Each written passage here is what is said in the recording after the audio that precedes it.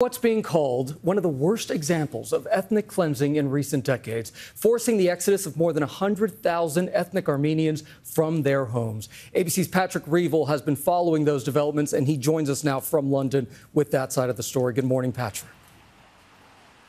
Good morning, Gio. Yeah, this can only be described as large-scale ethnic cleansing. Over 100,000 ethnic Armenians have now fled the disputed enclave of Nagorno-Karabakh.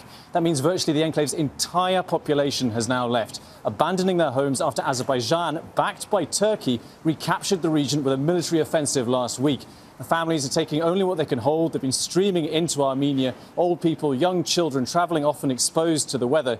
This is a region that's sandwiched between Turkey and Russia, and the enclave has been at the centre of a bloody conflict between Armenia and Azerbaijan for decades. It's internationally recognised as part of Azerbaijan, but Armenians have lived there for centuries. Hundreds of thousands of Azerbaijanis were also driven out in the 1990s.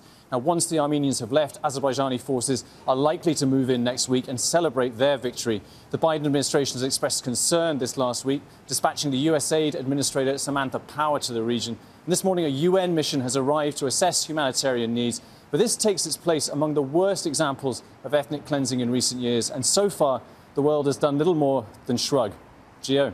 Important that you are bringing attention to it, Patrick, so that more people are aware of what's happening there. Patrick, thank you.